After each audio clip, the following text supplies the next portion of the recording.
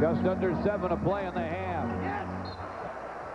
And Boston can't score. The Pistons get another stop.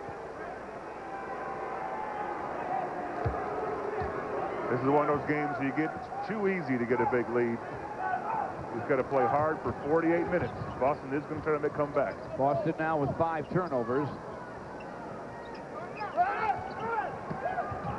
Memo passed it up. He'll drive it, but T has to grab him. The show and go. This is impressive so far, George.